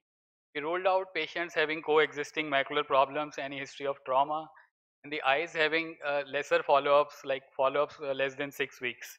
The technique was very fairly uniform for all these cases, 25 gauge vitrectomy with BBG dye, and ILM flap technique was multi-layered in some cases and unilayered single flap in some other cases, followed by a 360 and another 360-degree peeling, so that total amount of peeling is more than 2 disc diameter for all cases. We also use C3F8 gas for all these patients as a standard approach. Now for this study, we extracted all the data, relevant data from EMR, surgical videos, OCT scans, visual acuity recorded at all the visits. 3 of our co-authors did a very detailed analysis of all the OCT scans looking into ILM flap, whether it is present or not post-operatively, the continuity of EZ, IZ lines, tunnel limiting membrane. What we were keenly interested was to analyze that what is the anatomical and visual impact of eyes showing ILM flap post-operatively on OCT scans and in all the 3 macular hole size groups. And if there is any adverse effect of this ILM flap in any of these macular holes. This is just to show that only those eyes where surgical videos were reviewed and we found that there was a retained flap at the end of fluid air exchange were enrolled. So this is quite different from earlier studies.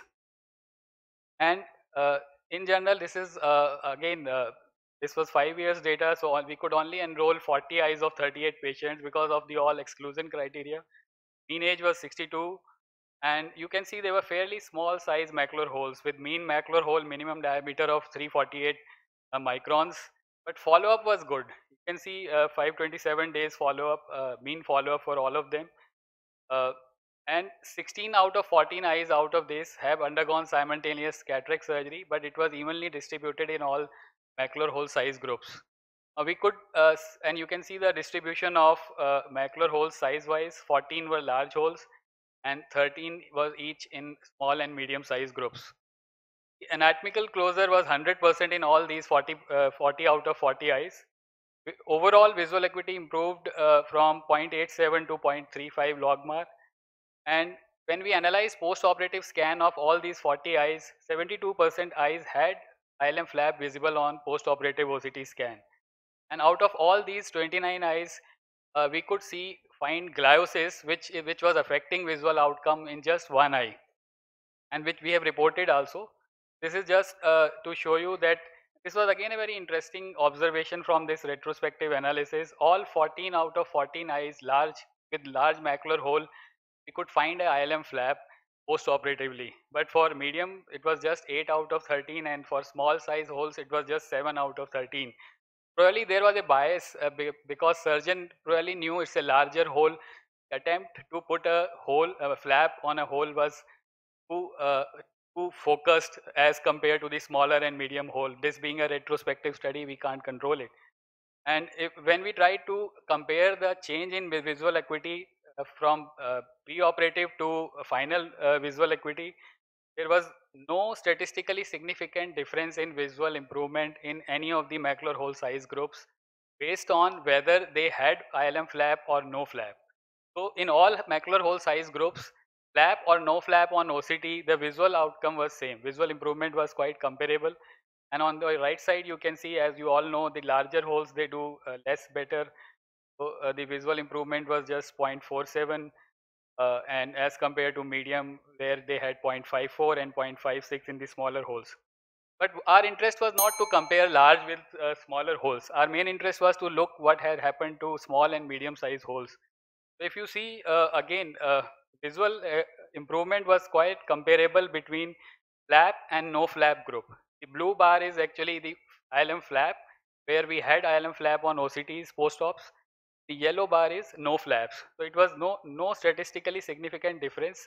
But in the medium size group, if you can see, there was a trend towards better visual outcome in the eyes having ILM flap on post-operative scans. Although the number is still very small, I'll not conclude that this should be the take home, but this is a very interesting observation we found in this study. And follow-up, of course, was quite long and comparable in all the groups.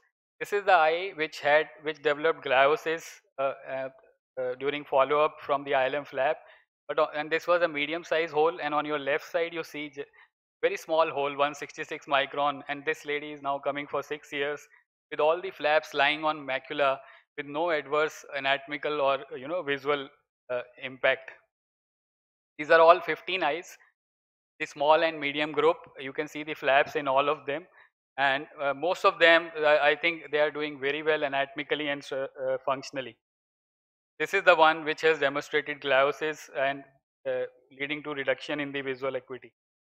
So overall, I think strength of this retrospective analysis is single surgeon uniform technique. When I say uniform technique, is amount of exposure to dye, the manipulations, and the whole thing was done similarly in all the eyes, because initial attempt was to have a ILM flap for all cases. So that's why it is a very uniform technique for all these cases. Of course, a good follow-up and serial OCT scans available, and we are sharing this the impact of hole on the even smallest size macular hole. But of course, it's a retrospective study. There is no control group. E3F8 gas was used probably, so that's why we can't comment on anatomical success, because it was used smaller holes also, small sample size, and we didn't. So to conclude, I think Slides are not. fine. I think, general, I'll conclude by saying that in our this small retrospective analysis, we didn't find any significant adverse anatomical or visual impact of ILM flap on smaller macular holes. So what can be the take home for all of us from this analysis is really we can now look at, like I have already, this was Sir, I think completed you 2 need. years back. Sorry.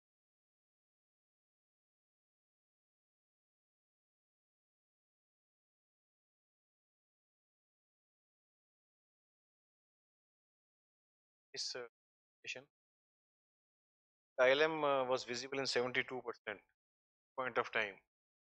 If first follow up when we could obtain a appropriate OCT scan and gas disappears. With current generation OCTs now we can actually scan through, but Because spectralis you have ILM to. initial phases is very well visible, all the scrolls of ILM, but with Not always with all OCT, but yes, whenever it was available, visible, and interestingly, once it is visible, it stays there for very long, doesn't disappear. for now doubt regular holes, No, I think multi-layered, we have stopped doing. After this, my own analysis, I stopped doing multi-layered flaps, especially for smaller holes. Started trimming the flaps, which I was not doing, and probably now we can look at going for lesser tamponades. As F6, I have already shifted for last few years. Can think of using gas only as tamponade, which a lot of colleagues were already saying. I think one advantage of this. So do you use flap? Yes, now 20 millimeter vacuum and in momentary cuts can do it in a very controlled way now. Spite of trimming, you had those ILM visible after surgery. Think in any way by trimming further it could have improved the visual acuity even more. I think this data, last 2 years data I have size. But one interesting thing which we observed was if they don't develop gliosis in first 6 weeks, they will never develop. So first 6 weeks is the period. So now there are two learnings. One is we can reduce the tamponade. Second, we can think of inhibiting the gliosis also. We can think of injecting Folitrax or something if you start seeing gliosis developing on post-op OCT scans. If you start, you follow them serially on OCTs and you see gliosis coming up, you can think of inhibiting it by something. That's only in one case that all this. But for that it one case, happened in front of us, so it was very like I was just not knowing what to do. I knew vision is deteriorating, and you will not dare going in and taking off the flap. It might open up the hole. So now I'm thinking I could have tried Polytrax or something. I mean, I had two questions. One is the end of this analysis, whatever you have done, or have you changed anything in the way you manage? That's one. Second is alluding to this E3F8 versus I don't think there is any difference. Either of the gas in the final. Is there a difference in?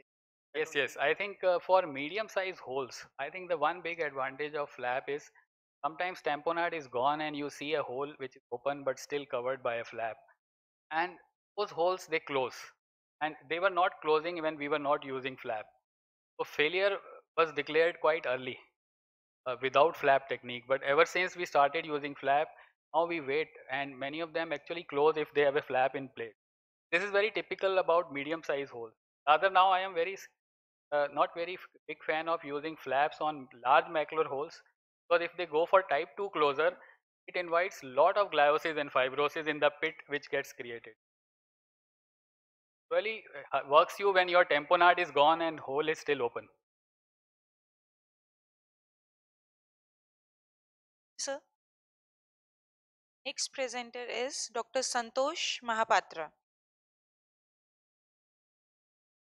His topic is 52-week open level dose escalation study to evaluate the safety and efficacy of multi-characteristic opsin in patients with advanced retinitis pigmentosa.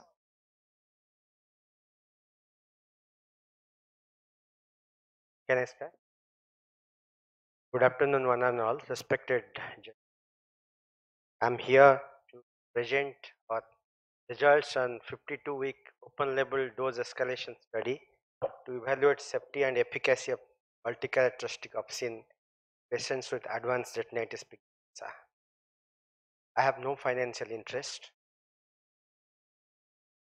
Why optogenetic gene therapy?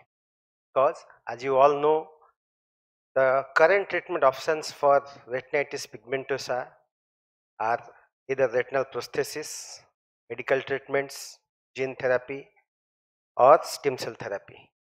But use of electrodes is invasive and has limited resolution. Classical mutation specific gene therapy requires presence of photoreceptors and is not applicable for advanced RP. Mutation independent optogenetics allows high resolution of vision restoration by photosynthesizing the retinal neurons, bypassing the photoreceptors. Hence, this formed the basis of our study. And what is multi-characteristic opsin? Multi-characteristic opsin in contrast to monocharacteristic opsin, which requires intense light for its activation and produces suboptimal neuronal stimulation, and also requires glasses to stimulate the retina. It has advantage of being activated in ambient light, generates significant photocurrent without need of glasses, and this can be delivered with a simple technique of intravitreal injection, the targeted cell being bipolar cells, which can be uh, converted into photoreceptors. With basis of this and previous studies on mice and higher animals like dogs and monkeys, we took off this pilot study after necessary ethical clearances. The study was designed for 52 weeks, and the primary enrollment criteria being either just perception of light or hand movement in the study eye, and no better than counting finger in the fellow eye, regardless of the RP gene mutation. They are divided into 3 cohorts. The first received 1.75 in 10 to the power 11 vector genome per eye, and after studying the tolerability, we went for a higher dose with 3.5 into 10 to the power 11 vector genome per eye for the next 3 patients. And after establishing both the tolerability as well as efficacy, the same dose was being used for the next 5 patients. The demography included 6 males, 6 males and 5 females between the age group of 2nd to 7th decade of life. All the patients were analyzed for genetic study, and ABCA4 was the most common mutation we detected. Coming to the safety profile, there was no serious adverse events in any of the patients, and there is no NCO related systemic events. At the same time, ocular events like endophthalmitis, retinitis, choroiditis were also not reported, but there was mild to moderate inflammation and increase in intraocular pressure in some of the subjects, which required topical medications to control them, and there was no increase in neutralizing antibodies against the NCO carried by adenovirus, and this was documented by doing a neutralizing antibody test in all of the patients. Retinal toxicity was also evaluated by doing serial OCTs, and no subjects exhibited retinal detachment, cellular growth or macular edema throughout the study duration. The gain in visual acuity, as you all know, can be was done by computerized fiber visual acuity, which is accurate and reproducible in these low vision patients, and there is a substantial dose related gain in visual acuity at 16 weeks, which are maintained throughout the study duration. 7 out of 11 subjects gained more than 15 letters and 3 out of 11 gained more than 30 letters. So here is a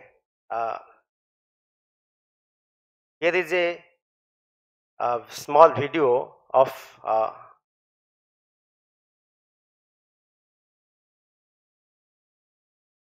it playing? Yes. It is a small video of why a mobility test, and the patient is been instructed by the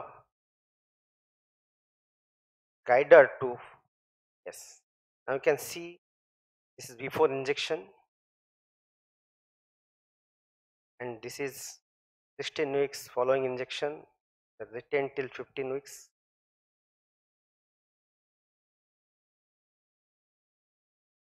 This is how the patient.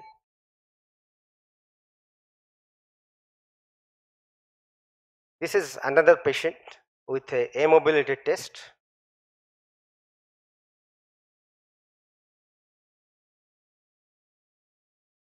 Y mobility and A mobility are the paramount importance because these low vision patients can really determine the functional vision.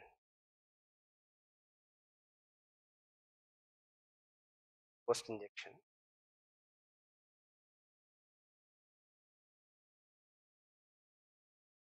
So the improvements in visually guided mobility test can be documented on this table, which was 1 or 2 change in the scale, where that was from 0.5 to 1 logs. We have also done pre and post injection ERG, M-cherry study, and visual question function hour, but this could not be included due to paucity of time. So I'll summarize with the findings that there is favorable safety profile with no serious adverse effect. There is mild increase in IOP and ocular inflammation, which are well controlled with topical medication, and no increase in neutralizing antibody against any in any patients. And there is dose dependent increase in visual function and functional vision. With the results of this pilot study, FDA approved a randomized double mask control multi-center study in USA, which is being conducted at 6 centers now. I would like to thank my co-investigators for this wonderful study. Thank you very much.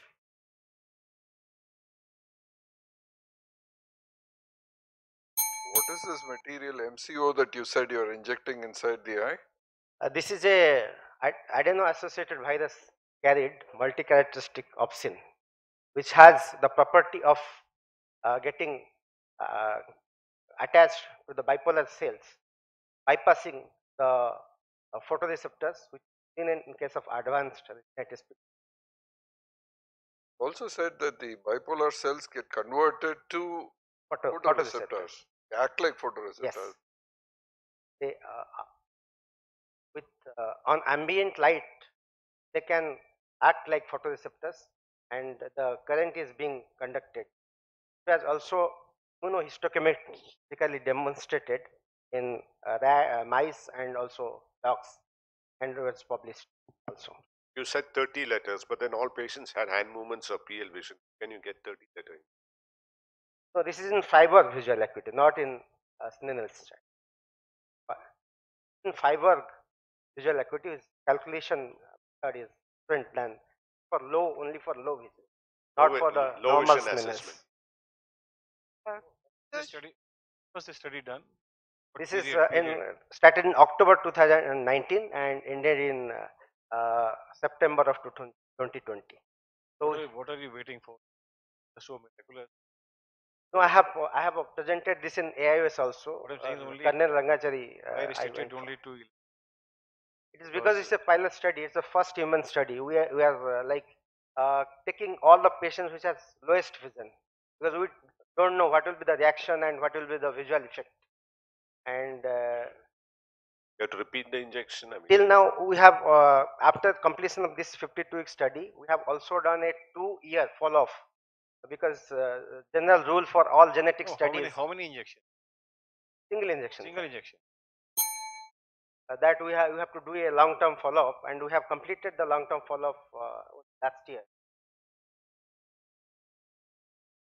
No, we are trying to see that uh, overall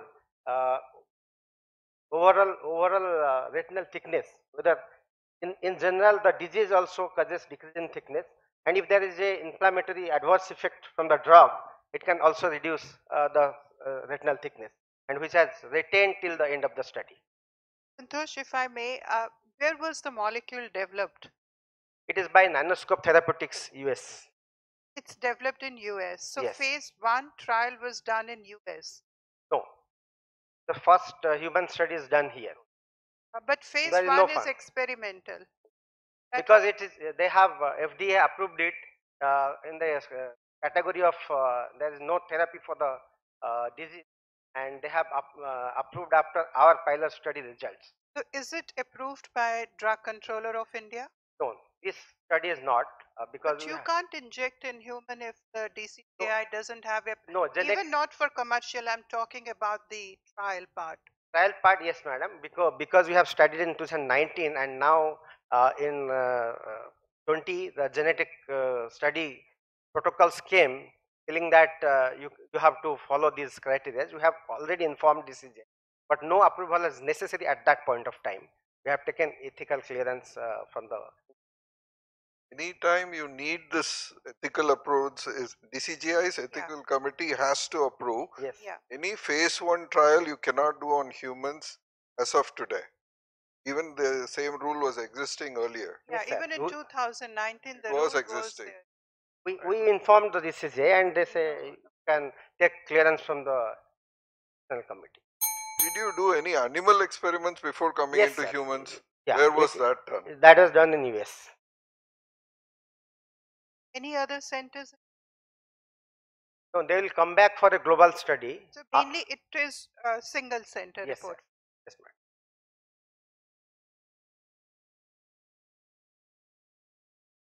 The next speaker is Dr. Mukesh Jain. It's presenting on ILM detachment in acute central retinal artery occlusion, clinical features, multimodal imaging, outcomes, and biomarkers. Good evening, everyone. Thank you, VRSI, for this opportunity. I'm Dr. Mukesh, a consultant at LV Prasad Eye Institute, Bhubaneswar, and I'll be talking about a novel OCT sign in acute CRO, that is internal limiting membrane detachment. I have no financial disclosure to make. So what do we know? We know that central retinal artery occlusion is a devastating ophthalmic emergency, and classically, the OCT finding reveals inner layer hyperreflectivity, thickening, and loss of stratification. But there is much more to be explored. Recently, Venkatesh et al. Have shown an uncommon vitreoretinal abnormality, that is ILM detachment in acute CRO, which was associated with poor prognosis. However, what is not known is the correlation of this structural OCT finding with FFA and OCTA, that is the blood flow patterns. This is a retrospective observational study which was done at 2 tertiary eye care centers over the study period of 3 years, and we used the EMR database. We included non-traumatic CRAOs aged above 18 years and who had a OCT at baseline. For a quantitative analysis, what we have done, we have on OCT, the horizontal extent of ILM detachment was calculated on a line scan which was passing through fovea. We calculated the FAZ extent on OCTA on a 6x6 mm scan, and on FFA using the Visupac system. All measurements were done independently by 2 observers and the mean was taken. We had a total of 60 eyes of 60 patients, of which 18 eyes had ILM detachment. The mean age was 48 years with a male preponderance of 71%. The mean time at presentation was 4.7 days, and BCV at presentation was Snellen's equivalent of 1 meter. Let me take you through some of the multimodal imaging characteristics of such. This is the first case where we can see on the fundus photograph widespread retinal opacification with the cherry red spot. The sequential FFA shows that there is delayed arterial filling with macular non-perfusion and enlarged FAZ. On OCT, we can see that there is presence of, in addition to the classical signs, we can see a localized area of ileum detachment in the parafoveal region with a focal attachment at fovea. This is another case where we see a CRA with an ileum detachment, but what is interesting is the octa finding, where both on the superficial and the deep slabs, we can see significant pruning of vessels with a large FAZ, which is further confirmed on FFA with a macular non-perfusion. This is a third case where we find that they have, it is a CRA with an ileum detachment, which is fairly large, and there is a pseudo operculum and an octa showing a large FAZ. On follow-up, what is very interesting to note is that there is significant RP mottling that is present at the central of the central macular region. On octa, we see that there is persistence of this enlarged FAZ, which suggests that there is no macular reperfusion that is taking place. And on OCT, what is astonishing to see is there is significant disorganization and tissue loss. This is another case on follow-up where on FFA we find there's no evidence of macular reperfusion with significant atrophy that is. We compared eyes with ileum detachment with those without ileum detachment, and what we found was that eyes with ileum detachment had a poor vision that was equivalent to PL, perception of light, and they showed no improvement on follow-up. We did a binary logistic regression to see what is the if ileum detachment was if there was anything that could predict the presence of ileum detachment, and we found that the poor baseline visual acuity had a 31 times higher risk of having ileum detachment at baseline. We did a quantitative measurement to see, and what we found in a subgroup analysis of 4 eyes of 4 patients, that the extent of ileum detachment on OCT correlated significantly with that of an enlarged FAZ on octa as well as on FFA. So we went to a literature review to understand that what could be the cause of this. What we understood is that the different cell lines react differently to the same degree of ischemic insult. The neuronal cells are more susceptible to ischemic insult than of glial cells. What it means is that with the same pain stimulus, there is different response in different individuals. So the possible hypothesis that we are that Muller cells are glial cells and they provide major architectural support to the retina. And we found in our study that the ileum detachment cases had profound macular ischemia. Thus, with increasing degree of ischemia, it is possible that more and more Muller cells get injured, and this leads to structural disintegration, leading to the presence of ileum detachment. Although this study is not without limitation, the retrospective nature of the study with loss of valuable data and because a limited number of eyes, we could do a quantitative analysis. However, the strength are that the pathogenesis of this ileum detachment in CRO has been revealed for the first time using multimodal imaging. To conclude, it is a novel OCT biomarker which correlated with macular non-perfusion. We had eyes with ileum detachment had a poor baseline BCVA and it showed no improvement on follow-up, and thus validating its use as a poor prognostic tool. This is our team at LVPI who helped me to this project. Thank you for your kind attention. I'll be happy to take any questions.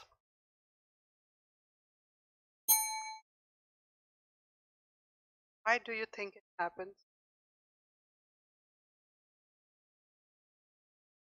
Why do you think it happened? Yeah, so ma'am, thank you for the question.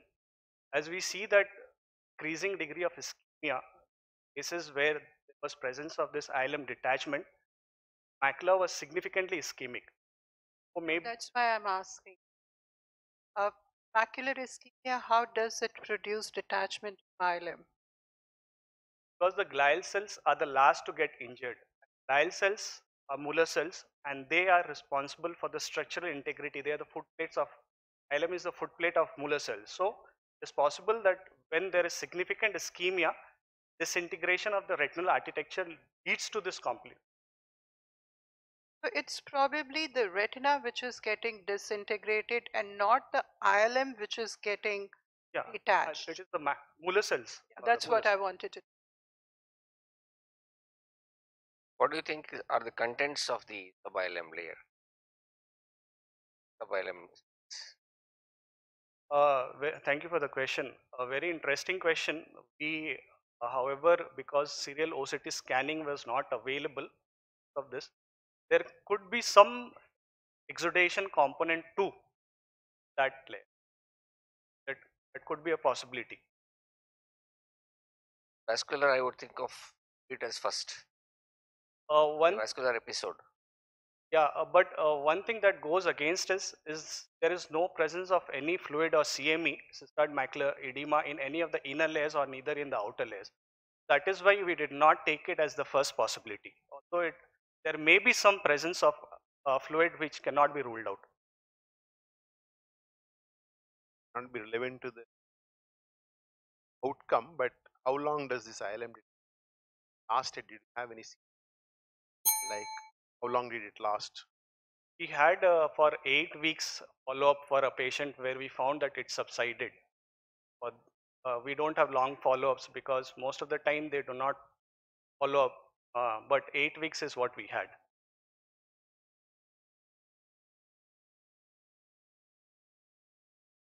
There's a structural damage. Why only ILM is separated? Because this, the Mueller cells, everything is getting damaged because of the ischemia, right? Why do you think only the ILM is separated? Is there any? Thank you for the question. So first thing, because the inner layers are principally folded together, maybe because of the significant edema that is taking place in acutely, and Mueller cells being not supported by anything because it faces the vitreous in a way.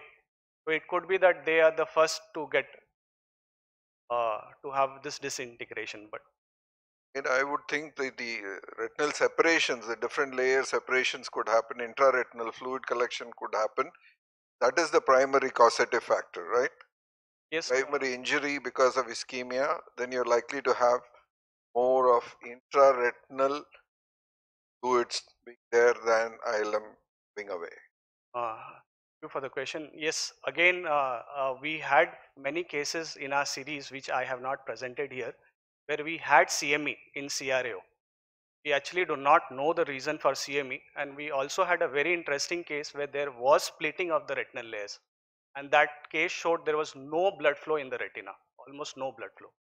So yes, it could be possible if with more severity of ischemia might have this presentation too. Percentage of cases had C scenario. Ma'am, I have 10 cases where I have CME with CRAO.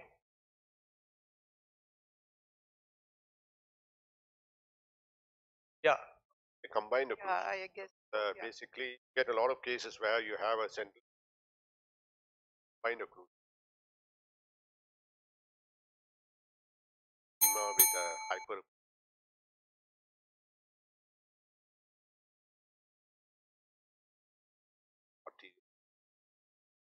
Thank you for the question again. Yes, we are actually looking into it, but whatever preliminary investigations that I have done, what I have seen, there is no combined occlusion as such. Maybe I'll be able to share with you after this talk to show.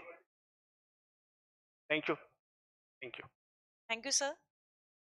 Last presenter for today's session is Dr. Tirumalesh, presenting on the novel small molecule mediated inhibition of ICAM mediated fix as a potential target for diabetic vascular leakage, a preclinical efficiency trial.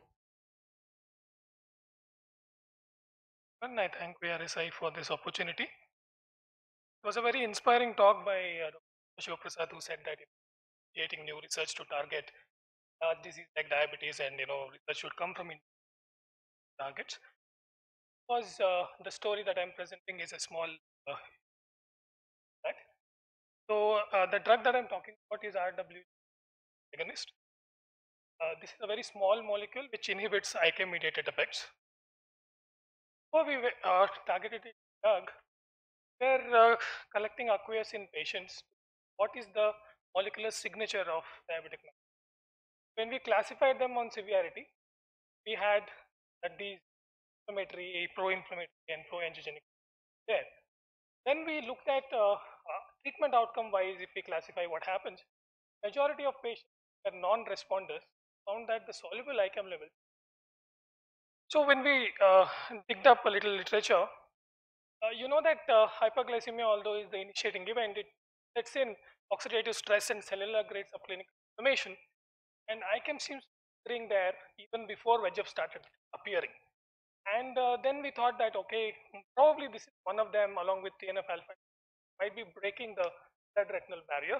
So to test our hypothesis further, what we did was we did this mechanistic. I'll go back to the previous again. So these are the two barriers, the endothelium and the RP. So we expose the endothelium to stress like by taking these cells on a time and putting them into infection, hypoxia, hyperglycemia, and engineering stress, and both the endothelial cells and RP kind of expressed ICAM on it on protein expression when we looked at it. Now, ICAM is a receptor which is found in inactive state, gets activated very when it is active, it is up. So once it is up like this over the cell surface, attracts the leukocytes which are there, and that is because of the chemoattractants there in the factors that I showed in the picture. So when these endothelium are smuggled into the within the retina, and that's when there is damage to the endothelial cells and RP, and that's how the blood retinal barrier gets broken down. Now, based on this, what we did next was we also looked at expression. What happens, if at it, VEGF did not induce the secretion of ICAM. So VEGF has a different pathway. So that we would want to verify. Second thing was TNF, which was the early inflammation part, was the one which was induced VEGF, sorry, ICAM levels which was to be higher, even in the presence of anti-VEGF. So we thought that if I add anti-VEGF, does this stop? The answer is no. If you put anti-VEGF, particular pathway doesn't get affected. So to confirm our hypothesis, what we did was we took the SD rats, injected streptozocin into the intraperitoneal cavity of the rats, and we did for 12 weeks. We ensured that the rats had diabetes by sacrificing one of them in the cage, and then injected the remaining rats in two groups. One we our drug, RWJLF1 antagonist, and in the other we injected anti-VEGF. So in the sacrificed wet mounts, what we were trying to see, the functional readout was what is the kind of vascular leakage and how does it get affected. And second thing is by doing mRNA expression and looking at the secretion of pro and anti-inflammatory, how does that change after exposure to the anti-VEGF, which is ranibizumab, which was our drug, and we compared it with the novel drug that we were investigating. Look at picture A, it's a non-diabetic rat, not much of a age or anything. The moment you see that the streptozocin induced rat, the multiple vascular changes. Look at picture C, when we gave anti-VEGF, it stopped. This is what we see in clinical setups as well. And picture D is the novel drug, acting very similar, the anti-VEGF drug that we know already, which is ranibizumab. Why we chose ranibizumab? Because ranibizumab is a drug which is the largest, and it was the earliest approved drug for treatment of DME. Now, I would want to bring your attention to the clinical picture. If you look at the top right, that is a blow up of the lower part of the FA, and you see that it is simulating an STZ rat. So, it was very similar, and why we selected rats were because the conditions were controlled. Now, let's go to the results on the molecular expression part. You can see that mRNA expression of all the genes post STZ treatment. So, you have diabetes, just like diabetes, diabetic rats also has increased ICAM, increased VEGF, increased MCP1, which is very critical in bringing in leukocytes within the retina and initiating the damage. And PDEF is one thing which is protective to the neurons, But what we found was anti-VEGF actually suppresses PDEF as well, along with all the factors which are unnecessary. So this might be one of the explanations why you would develop what is called as atrophic maculopathy if you keep treating. But ICAM, kind of suppressed the ICAM, it suppressed MCP1, but PDF, but it did not affect the other things. So in a way, if you look at the protective one, it was not suppressing to a major level. So based on this, we can conclude that RWJLFA1 is one particular drug, which explores an alternative pathway, potentially a drug which can be investigated. We do have animal data at the current one. We are trying to build up a newer module where we can generate more robust data before we take it up for human trials at a later date. Thank you. I will be open to taking any.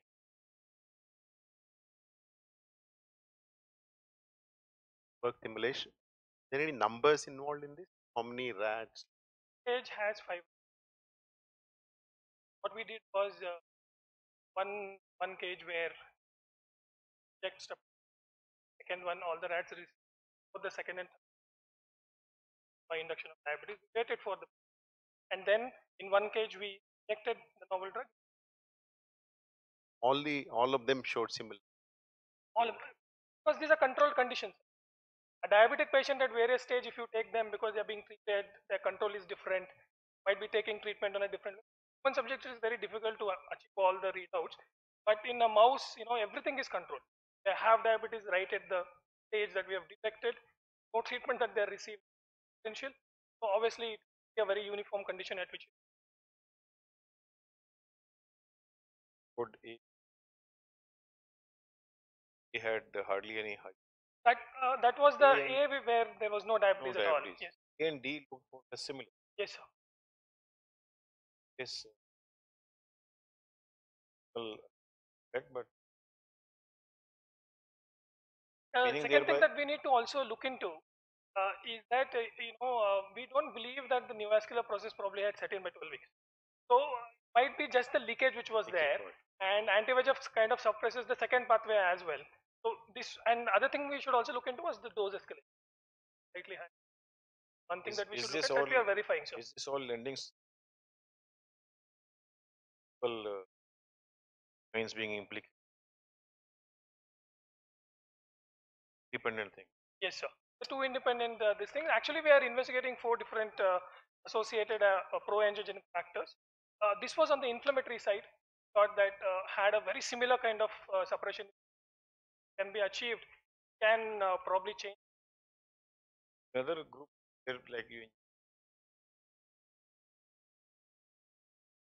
We are definitely exploring that also, sir. We are building up isolated ICAM overdrive models, where we will probably give them blockage, and what you said is what we are also looking at. But permissions that we get from the board takes about 6 months. So for achieving this, we had to wait for almost 2 years. So the permission takes about 6 to 8 months to come, and after that we have to go to the animal house and then ask them to provide us the necessary animals, and then again you give the injection and then you wait. Then you give the injection and then you wait for the harvesting. Use diabetes in these rats. What was the duration between the time of induction and the development of diabetes? 12 weeks, sir. Yes, sir. That is it. And so we confirm it by sacrificing one animal and then look at the wet mount. So once we have confirmed that it is there, then we inject in the rest of it. For the slides that you showed of that ABCD, yes, non-diabetic, diabetic. The A was non-diabetic rat. The B was the streptozocin-induced rat which had diabetes that was developed. The C was where we had given ranibizumab, and the last one was where we gave the novel molecule. How did you document the leakage? The cages are marked by tail marking. So the cage that has been separately, it is marked and labeled, and it is not labeled by. I mean, once we label and we give it the animal house. Modality of imaging, I'm asking. The leakage is what we do after. Yeah, thank you for the question, sir. Actually, this is not a fluorescein angiogram because when you give SD rats diabetes, they develop white cataract. There is no way that you can image inside. Although the smaller mice you can, but SD rats you can't. So what you have to do is once the period is over, you sacrifice them, and before we sacrifice, we give fixed-dextran. So we give a tail vein injection, wait for 2 hours, then we sacrifice the rat, and then you examine the wet mount. Once the wet mount is examined and photographed, then the retina is crushed and look for the secretory factor. Amazing work. Where do you see its role in future to the current treatment that we are giving? Thank you for the question, ma'am. I think if you look at the pathway in which diabetes kind of progresses, this has a very early role. They probably in patients who have diabetes with macular edema, where you see in moderate phases, probably that's where I would that this might replace giving anti-VEGF injection. Would it replace or would be additive to? Definitely additive, ma'am. I don't think anti-VEGFs can be replaced. Definitely a drug which can really add value to the treatment that we are currently giving. And this will also help in patients where there are non-responses. Like for example, we are giving anti-VEGF injections, says that you have to give up to 5 injections before it's not working or you switch early. But whether you're switching between any anti-VEGF, you're still targeting the same pathway. Additions like this will help in probably treating the patients better and probably reducing the burden of treatment on them. Your institute has been talking about measuring the different cytokines and VEGF from the tear and titrating the therapy. But do you think you can measure the ICAM or some of these? Uh, like tears could give you an idea as to what are the molecules, right? We do have the data, but a lot of validation is required. Say, for example, we have collected the data, although there are two schools of thought within the as well. Our chairman believes that dry eye can be you know seen, monitored, and given treatment. But we all know that in retinal disease, it's not possible because the treatment that the patient might be receiving is totally different. The way that diabetic control is different. So there are many factors which are there. So we believe that by looking at this, you can develop newer targets, understand the disease a little better. But to reaching to a level where we will be looking at tear biomarkers and doing a tailored therapy, we are not there yet. It might take another 5 to 10 years before we But you've really see. taken the first step. Yes, ma'am. Congratulations. Thank you.